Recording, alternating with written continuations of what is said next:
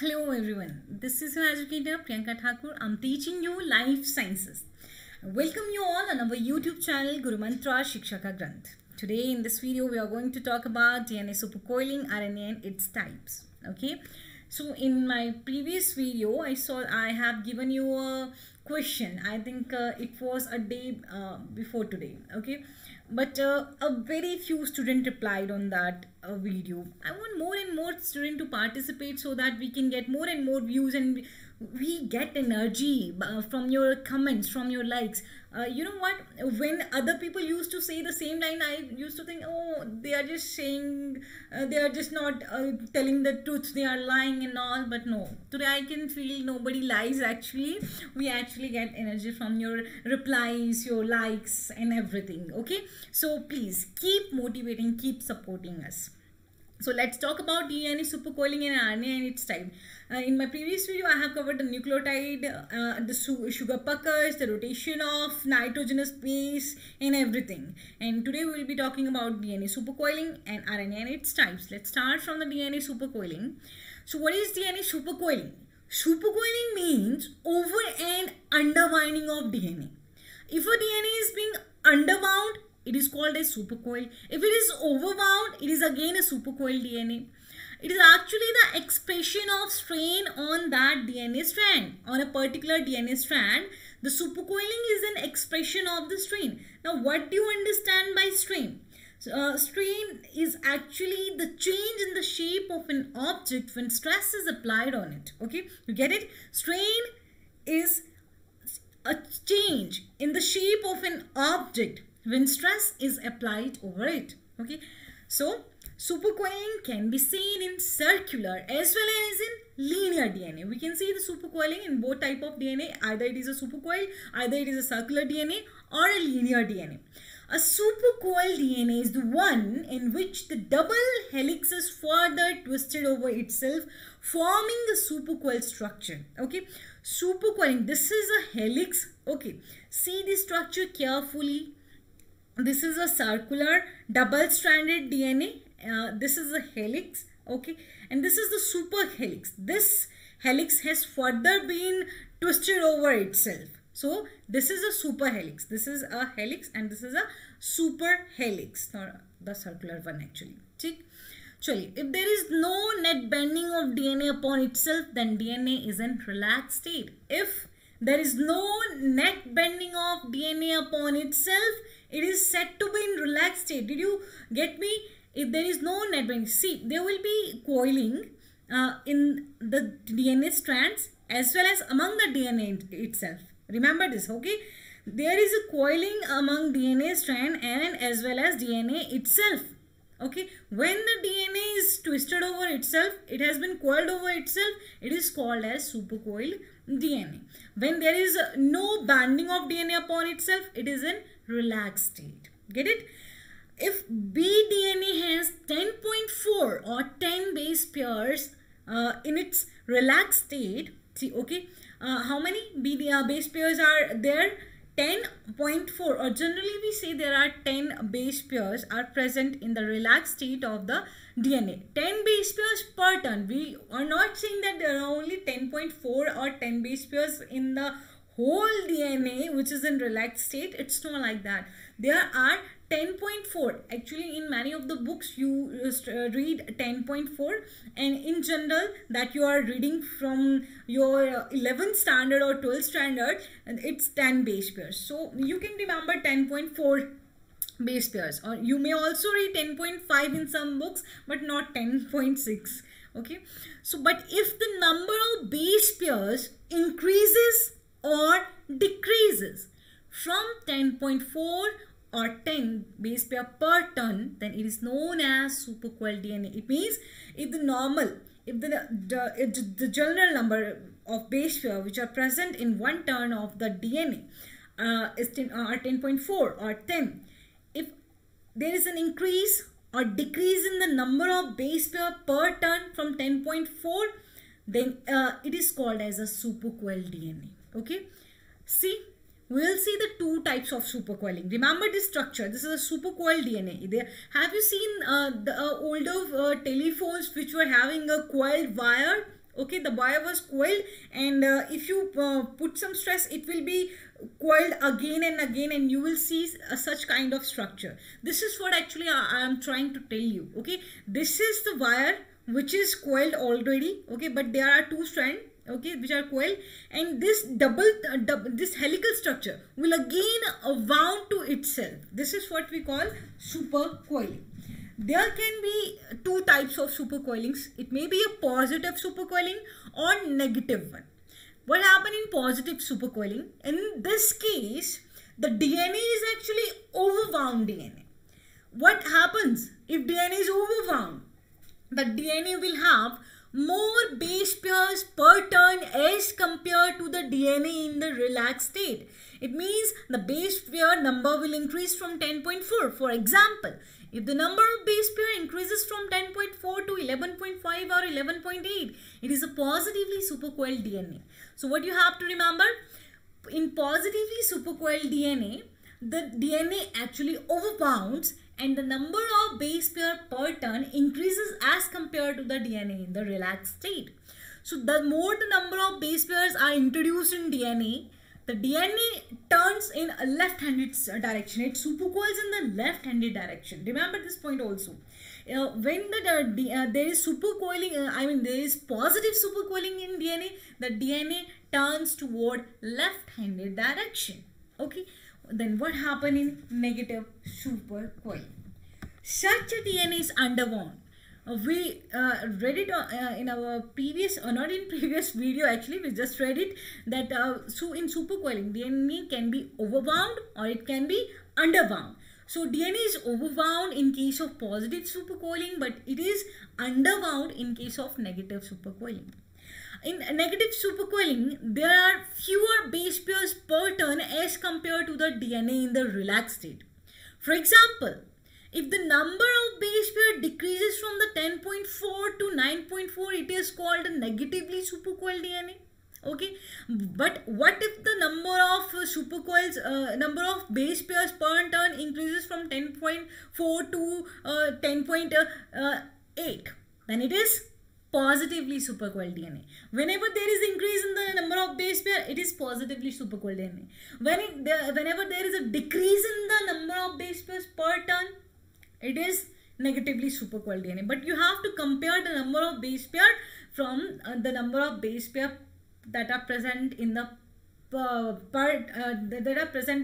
relaxed state of DNA, and you have to see it in per turn, not in the whole DNA. Now, what does negative supercoiling do? It helps the overwound DNA to return its original position and regain its right-handed helix, which is more stable. Okay, so negative supercoiling can relax the positively supercoiled DNA, and it will help the positively supercoiled DNA which has been turned into left-handed direction to regain its position, to regain its right-handed helix. So as we know, in our cells, the DNA is right-handed helix. Okay, so what type of coiling is found in our DNA? Either it is positive supercoiling or negative supercoiling. DNA in the cell is maintained in an underwound state. It means the DNA that is present in our cell is a negatively supercoiled DNA. What kind of DNA is there? Negatively supercoiled DNA is there. Now you understand the concept of supercoiling. Okay, you understand what is supercoiling? You understand what is positive supercoiling? Do you understand what is negative supercoiling? Isn't there any problem? If I say the number of base pair increases from 10 to 12, what it will be? What will it be? It will be a positive supercoiling. And what if the number of base pairs per turn decreases from 10.4? It will be a negative supercoiling. And our DNA is an underwound state. It is actually negatively supercoiled. It is in right-handed helix. It is a right-handed structure now. So it is in underwound state. Next comes the linking number. Now what is this linking number? It is actually the mathematical expression of supercoiling in DNA. It is the mathematical expression of supercoiling in DNA. We are studying the supercoiling in DNA. So we must be knowing about the linking number. So linking number is actually the mathematical expression of supercoiling in DNA.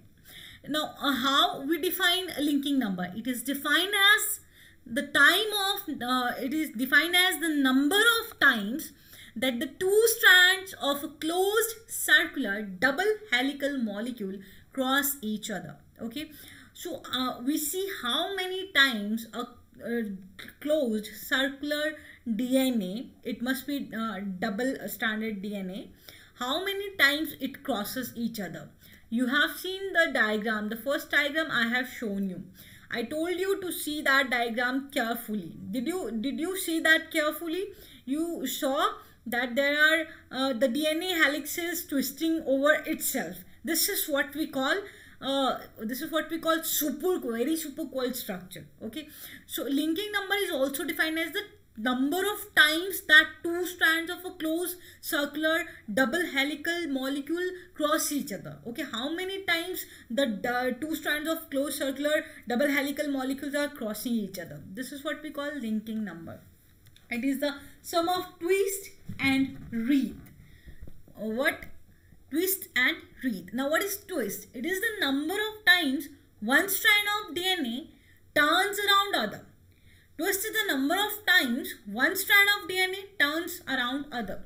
Okay, now let me show you with the help of the pen. I'm not having actually a digital pen right now, so I apologize for it, but I will definitely try to show you. Okay, fine. See, this is a circular DNA. Okay, this is a circular DNA, one strand, and this is the other strand.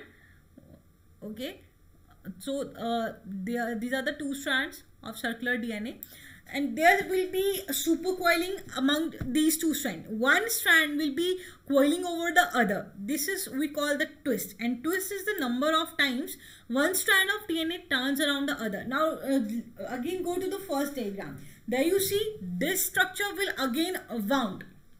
Okay, so that is called, we call that the number of this wreath. Wreath is the number of time double helix crosses. I hope now you understand that what is wreath and what is twist. Twist is the number of times one strand of DNA turns around other, and wreath is the number of times double helix crosses. So mathematical expression for this is the LK equals TW plus WR. So LK is the linking number, TW is a twist number, and WR is the wreath number. So you get it now, and I hope you are not having any problem in understanding this concept now. So this is all about supercoiling. This is all about positive supercoil, negative supercoil, twist number, wreath number. But what does next? What about next? So in relaxed state, the linking number will be equal to the twist number. Definitely a DNA is in relaxed state, but it will definitely have one strand coiled over the other. Won't it be? It will have the one strand coiled over the other. At that time, the linking number will be equal to the twist number, because there are actually no wreath numbers you can see, because there is no twisting of double helix over itself. Okay, so there will be no wreath number. You won't see any wreath, so there will be 0 wreath number, and linking number will be equal to twist number. Linking L, K naught are the linking numbers at relaxed state, which is n by 10.4. Now what is this n? N is the number of base pairs in the DNA molecule. N is the total number of base pairs in the DNA molecule. Whatever may be the number of total base pairs, but N is the total number of base pairs in the DNA molecule. And what is the 10.4? It is the number of molecules present in one turn of the DNA molecule. For negatively supercoiled DNA, the linking number is less than the linking number at relaxed state. So the change in linking number will be negative. While for positively supercoiled DNA, the linking number is greater than the linking number at relaxed state. So change delta LK represent the change in the linking number. So delta LK is positive for positively supercoiled DNA. And there comes the term superhelical density. It is the quantitative measure of the intensity of supercoiling. Remember the definition. What is the superhelical density? It is the quantitative measure of the intensity of supercoiling. It can be expressed as sigma. Superhelical density is represented by sigma equals delta LK upon delta, no delta but LK naught. A delta LK means change in the linking number upon linking number at relaxed state. So superhelical density can be measured by the following expression, which is change in linking number upon linking number at relaxed state. Superhelical density is, telling you again, change in linking number upon linking number at relaxed state. Please listen to these things carefully. I'll be taking your test most probably on Sunday. So remember all these things, what I'm teaching you right now, so that you will be able to do the question that I'm going to give you in the MCQ session. Okay, for prokaryotes and eukaryotes, the value of n is equal to minus 0.6. The value of sigma, actually, the value of sigma for prokaryotes and eukaryotes is minus 0.6. How much? Minus 0.6. Fine. Okay. Ethidium bromide. Ethidium bromide can stain the DNA and it can intercalate the stacking of bases and relaxes the DNA. What happened? There are adenine, guanine and cytosine, adenine, thymine and guanine, cytosine. So like you are there and your friend is there. Someone else come in between you. It's like that. Ethidium bromide intercalates the stacking bases. It comes in between the bases. One base pair, it comes in between the base pairs actually. One is adenine, thymine, other one is guanine, cytosine. It will come in between them and will intercalate them. Fine. Then the DNA will be relaxed. So ethidium bromide, it intercalates the stacking of the bases and relaxes the DNA.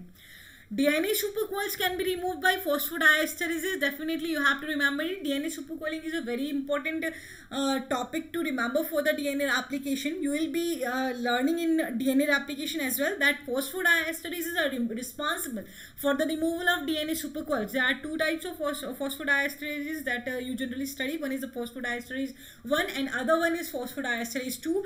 Phosphodiesterase 2 has the ability to remove two supercoils at the same time, but phosphodiesterase can remove only one supercoil. There you also got to know about the positive and negative supercoiling. That's why I told you about positive and negative supercoiling as well. Okay, I want to clear your basics first before starting those main topics. So this is all about supercoiling. Now let's start with the RNA, your ribose nucleic acid, which is an biologically important molecule present in the cell. It is as important as our DNA. Okay, you cannot take it for granted. Okay, so it is principally involved in the synthesis of proteins, plus it carries the messenger instruction from the DNA. It is that friend of DNA who used to convey messages.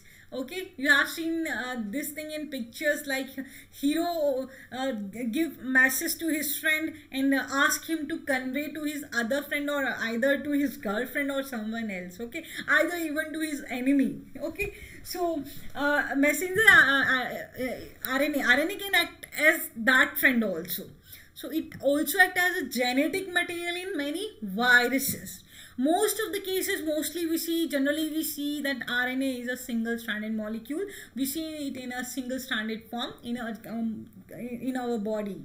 Okay, in our body there is a mechanism that the double-stranded molecule of DNA can't be seen. There are dicer complexes which cut the double-stranded DNA. You will know about these dicer and all in our further videos. Okay, the single-stranded structure of RNA allows this molecule to fold back on itself and form various secondary structures as necessary. Okay, secondary structures of the RNA are very important. You have learned about the tRNA, the secondary structure of tRNA, which is clover-leaf-like structure. So the single-stranded structure of RNA allow it to get assembled into the secondary and tertiary structures. Okay. RNA can be a genetic or non-genetic. It can be catalytic, like ribozyme. Ribozymes are the one which are having the RNA, enzymes which are having the RNA. or non-catalytic, and it may be coding or non-coding. Coding like mRNA and non-coding like rRNA and tRNA. There are also other kind of RNA like small nuclear RNA, small nuclear RNA, micro RNA, and small interference RNA, cyst and all. We will learn about these in our further videos. So types of RNA mostly includes rRNA, mRNA, and tRNA. These are three main types of RNA. We will be knowing about these. First come the rRNA. It is a type of non-coding RNA. It is a type of non-coding RNA and is the primary component of ribosome. It acts as a ribozyme. Remember, rRNA acts as a ribozyme. It can be catalytic. Okay, it acts as a ribozyme and move along the mRNA. Okay, it move along the RNA and catalyze the assembly of amino acids into protein chains. Remember this thing. rRNA can act as a ribozyme. It move along the mRNA and catalyze the assembly of amino acid into protein chains. Okay, so it move along mRNA and gather all the amino acids. Okay, and ask them to come together and form the protein chains. There are 4 types of rRNA present in the 80S ribosome of eukaryote. You know that there are 2 types of ribosomes, like 80S in eukaryotes and 70S in prokaryotes. 80S is formed of 2 subunits and 70S is also formed of 2 subunits as well. Like 80S is having 60S and 40S subunit, while 70S is having a 50S and 30S subunit. So in 80S there are 4 types of rRNA. These are 28S, 18S, 5.8S and 5S. All these 3 rRNA are produced in the nucleolus of the nucleus, and as F5S rRNA is produced outside the nucleus. Okay, except 5S. Okay, remember this thing. Only the 5S RNA is being produced outside the nucleus, and all are produced inside the nucleus. Okay, the prokaryotic 70S ribosome have only 3 types of RNA, which are 23S, 16S, and 5S RNA. Fine. rRNA then associated with proteins to form a ribosome. How a ribosome is formed? It is formed by the association of rRNA plus ribosome. Along with these rRNAs like 20S rRNA, 18S rRNA, 5.8S rRNA and 5S rRNA, there will be some proteins which will associate along with these rRNAs and help in the formation of ribosomes. So ribosomes are formed when there is association of rRNA and proteins. 60S and 50S subunit possesses catalytic activity. Actually, the 20S RNA of 60S subunit and 23S RNA of 50S subunit, they are having the catalytic activity in the form of peptidyl transferase enzyme, which is responsible for the formation of peptide bond. 80S of 40S subunit, 40S is the small subunit of 80S chromosome, and 60S of 30S subunit. These help in the correct positioning of mRNA and peptidyl tRNA. All these things are going to help you to understand the concept of translation, to understand the process of translation. So ribosome will be having the 3 main sites, P site, A site and E site.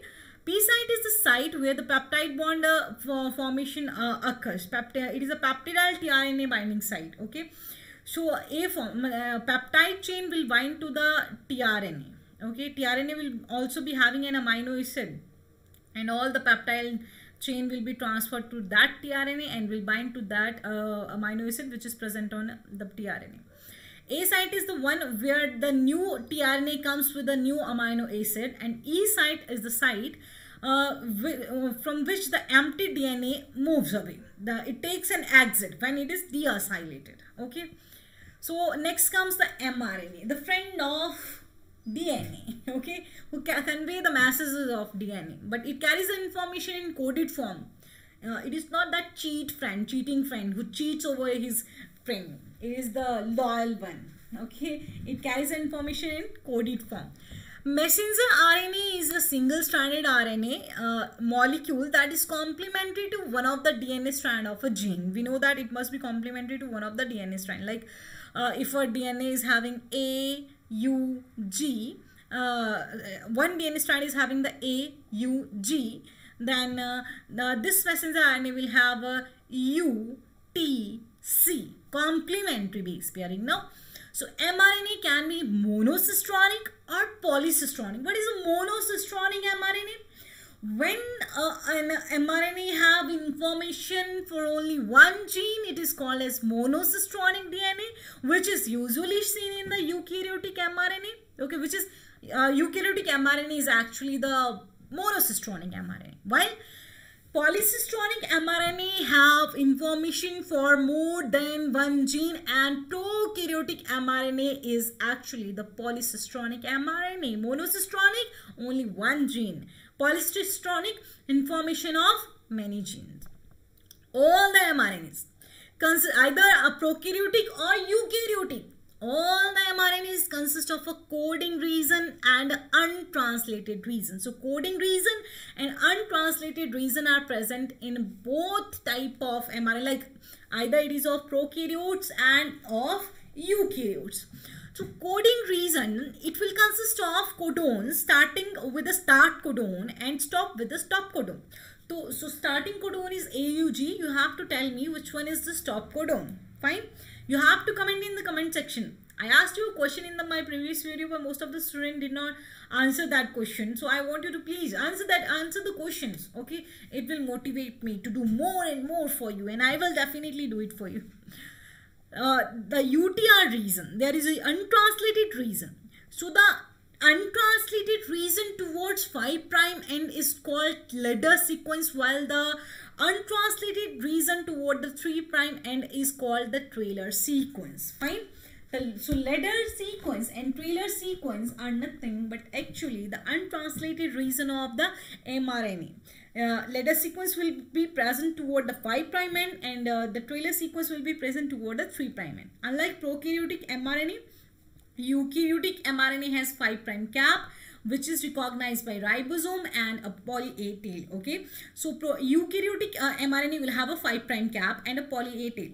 The 5' cap is recognized by the ribosome, while the prokaryotic mRNA does not have this 5' cap and also doesn't have that poly A tail usually. Okay, instead of 5' cap, mainly remember that it is not having the 5' cap. Prokaryotic mRNA doesn't have 5' cap. Then what they have?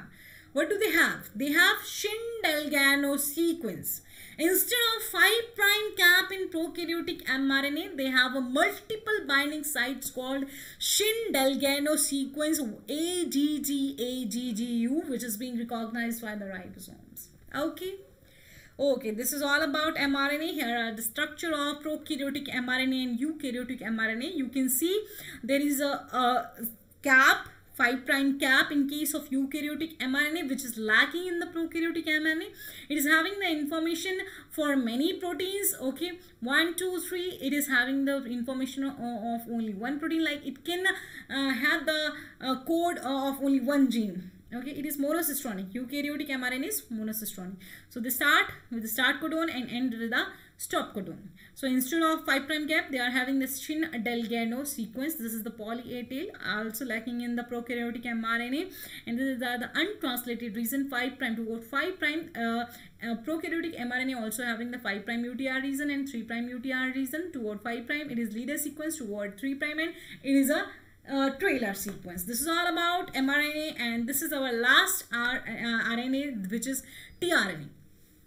Transfer RNA, also known as adapter RNA, and also known as soluble RNA, one of the smallest RNA. Okay, it is a small RNA that plays an important role in the protein synthesis. Okay, all the RNAs are playing an important role in the protein synthesis. Now you got to know how important is RNA for our cell. Most of the function won't be able to cell won't be able to perform its function if there is no RNA. So RNA is a biologically important molecule, macromolecule actually.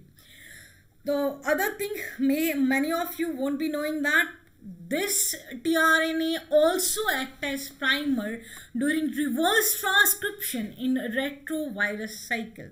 So this RNA also help in what? Reverse transcription in retroviruses. AIDS is also a retrovirus, and this tRNA acts as a primer. It is present in the cytosol. Okay, remember that your rRNA is formed in the nucleolus of the nucleus. mRNA is also produced inside the nucleus but get transferred to the cytosol during protein synthesis. But tRNA is present in the cytosol.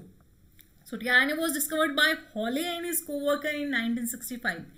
All of the tRNA are having a secondary structure like a clover leaf-like structure, and the three-dimensional form look like L-shaped structure. Clover leaf-like structure has well-defined stems and loops like an acceptor arm, D stem and loop, anticodon stem and loop, variable arm you will see. The acceptor arm has 7 base pair and 4 single-stranded nucleotides. Whenever there are 7 base pairs, remember there will be 14 nucleotides, and if there are no base pairs, there are only 4 single-stranded nucleotides. So it has, the acceptor arm has a conserved sequence, CCA sequence. It has a hydroxyl group and it acts as a site of amino acid attachment. You also have to remember it, that tRNA molecule has an acceptor arm which has a conserved CCA sequence, and that arm acts as the site of attachment of amino acid. Okay, the tRNA will be bringing the amino acid for the formation of proteins. So you have to remember it. This is the structure of tRNA. See, this is a D loop, this is a T loop, this is the variable arm, this is the anticodon loop. See, anticodon loop will have anticodon for mRNA codon. Fine. And this is the amino acid. There will be present CCA. Don't read it as ACC, but it's CCA. 4 nucleotides, which are 1, 2, 3, 4, 5, 6, 7 base pairs are there, and 4 nucleotides are present. 4 nucleotides which are not forming any base pairs. Fine. This is the amino acid CCA. tRNA's acceptor stem acceptor arm has an amino acid binding site. The variable arm, what is the function of variable arm? It plays an important role in the recognition of amino acyl tRNA synthetase. Fine. The variable arm plays an important role in the recognition of amino acyl tRNA synthetase. All the tRNA share the common structure. They have the same secondary structures. Okay. You have to remember this amino acyl tRNA synthetase because this enzyme is important for the charging of tRNA. Charging of tRNA will be done when there will be the attachment of amino acid, and there will be the need of ATP, and amino acyl tRNA synthetase is an important enzyme which will be responsible for the charging of tRNA, and this enzyme will be recognized by the variable arm. A new class of tRNA has been now recognized. It has been discovered, which act as an adapter molecule for selenocysteine. In general, we are having the 20 amino acids in our cell which are naturally present inside our body, but 21st amino acid is selenocysteine, and the class 2 tRNA are acting as the adapter for the selenocysteine. Each type of amino acid has its own type of tRNA, but when the tRNA that are specific for same amino acid, like one tRNA is specific for glycine and there is other tRNA which is specific for glycine as well. These tRNA will be called as iso-accepting tRNA and will be written as tRNA glycine 1, tRNA glycine 2. So that's all about supercoiling and tRNA. In the next session, we will start from the application. We will cover the transcription and translation as well. So stay tuned and please like the video. If you like it, share it and subscribe the channel. Thank you. Stay safe.